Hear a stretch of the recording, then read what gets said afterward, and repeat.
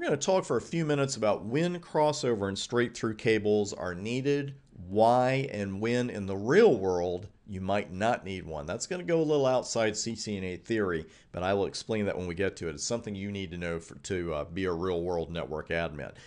In this diagram, we have three connections: host to switch, switch to switch, and then switch to host. We need two different cables to make this work. And the first kind of connection we're going to address is the host to switch connection. We have two of those. And for those, we're going to use straight through cables. And they're so named because the 8 wires in the cable run straight from a particular pin at the host end, at one end of the cable, to the same numbered pin at the other end.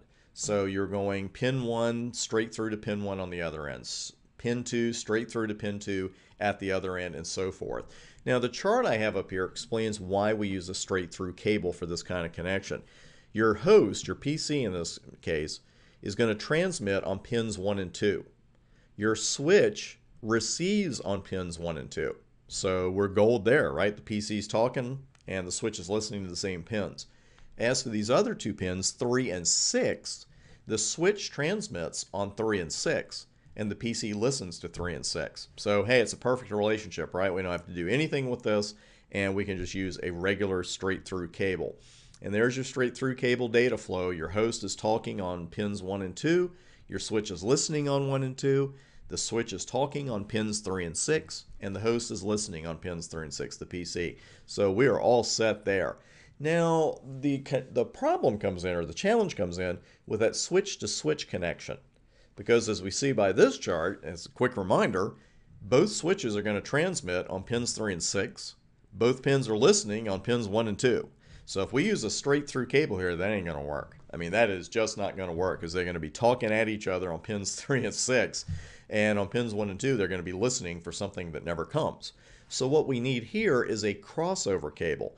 And where we get that name is that the wires cross over from a particular pin number on one end of the connection to a different pin number at the other end. And I'll show you the numbers here in just a moment. But what this allows is that either switch can send a frame on one of its transmit pins, and thanks to the crossover, it arrives on the remote switch on a receive pin. So that's exactly what we want, and this is how that works. With the crossover cable, 3 goes to 1 and 6 goes to 2. So when the switch is talking on pins 3 and 6, the other one is listening on 1 and 2, and we're all set. That's all there is to it. But 3 to 1, 6 to 2, and then 1 to 3 and 2 to 6. That's the crossover cable.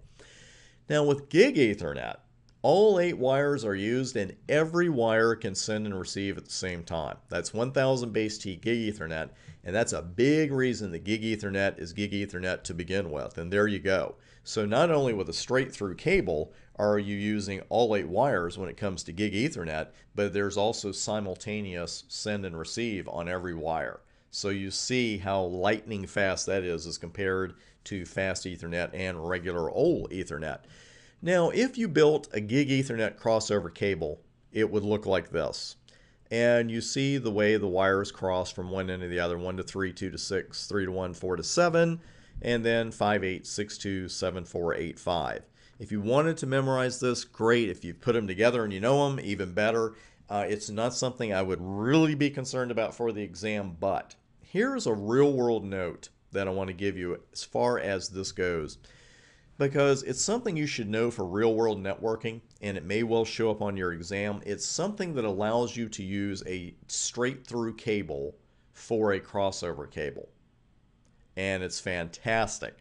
But for the CCNA exam, unless AutoMDIX is specifically mentioned in an exam question, go with the theory that we've talked about for the last couple of minutes regarding straight through and crossover cables, and just forget totally about AutoMDIX. Don't read something into the question. If they don't mention MDIX, it isn't there. And just go with this simple rule. If they're the same devices, you need a crossover cable. Switch to switch, router to router, PC to PC. But if they're not the same type of devices, a straight through cable will do. Right? Right. Now with that in mind, let's chat about AutoMDIX and what the heck it is. If you've ever been in the situation where you needed a crossover cable and you didn't have one, give me a great big harumph right there wherever you are. Or you could just raise your hand mentally. Either one. But whether it's for a home lab or a client site, needing a certain cable and not having one, and you start digging in your bag a little deeper, thinking that God is going to put one in the bag for you. It is a horrible feeling, and that can happen in a home lab too, because you can be working away at something and you want to connect your switches with a couple more cables, and you look around and it seems like you never have crossover cables when you need them. Never, never, never. But you've always got straight through cables around. I mean, you got those, in your living room, in your kitchen, in the shower. It just seems like you've got those kind of cables all over the place. Well, that's where the automatic medium dependent interface crossover, thankfully abbreviated as Auto MDIX, comes in handy.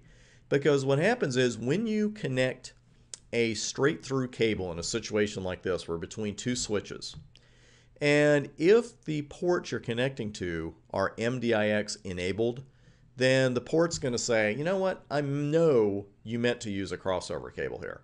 I'm talking to the other guy and I can see he's a switch too. He's a like device. I got you back. I'm going to act like a crossover cable. It's a little more complicated than that in theory, I grant you. But if you want to look that up yourself, beautiful. That's something we're not going to go into here. It just works beautifully. And like I said, I've used it many a time, and you connect a couple switches and you didn't have that crossover cable and you're looking for one on Amazon, and you're calling your friends and seeing how fast you get one. But if you can use MDIX on your switch, then you are in great shape.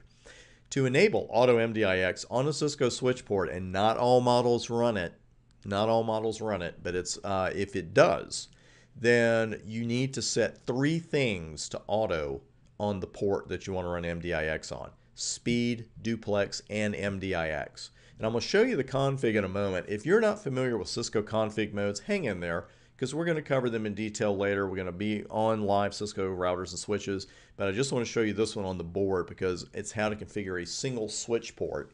And here it's Fast Ethernet 0/1, one particular port, or port 1 if you want to call it that, like I usually do. And I've set speed, duplex, and MDIX to auto. And that's what you have to do. It's just that simple. But again, on your CCNA exam, know when you need to use a straight through cable, know when you need to use a crossover cable, and knowing about this is a bonus. It's more for your job than for your exam, but I want you to know about it. Every network admin should know this exists, because if I leave this out too, I get emails and tweets all the time. It's like, hey, I put a straight through cable between 2 switches, didn't have a problem. And then say, okay, it's MDIX. Well, what's that? Well, I'll just tell you now instead of you having to ask me about it later.